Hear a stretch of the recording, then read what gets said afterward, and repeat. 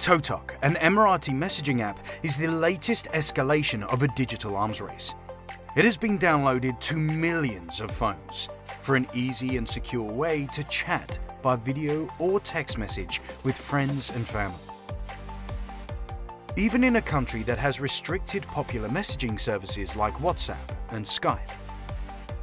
But the New York Times has reported allegations that the WhatsApp lookalike is a spy tool for the United Arab Emirates government to track every conversation, movement, relationship, appointment, sound, and image of those who install it on their phones. ToTok is only several months old, but it has been downloaded millions of times from the Apple and Google App Stores by users in the Middle East, Europe, Asia, Africa, and North America.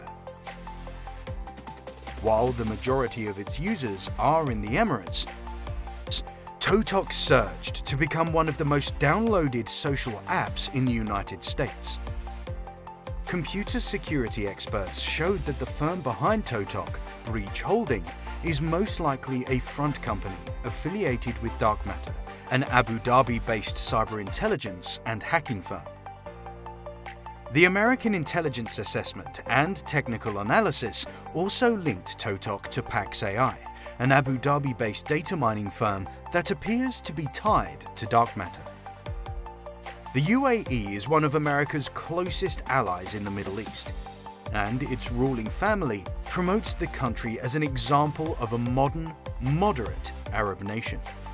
But it has also been at the forefront of using surveillance technology to crack down on internal dissent, including hacking Western journalists, emptying the bank accounts of critics, and holding human rights activists in prolonged solitary confinement over Facebook posts.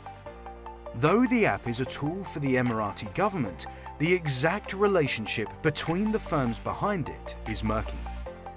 Recently, Google Play Store and Apple Store removed this app, but ToTok users who already downloaded the app will still be able to use it until they remove it from their phones. ToTok is a cleverly designed tool for mass surveillance.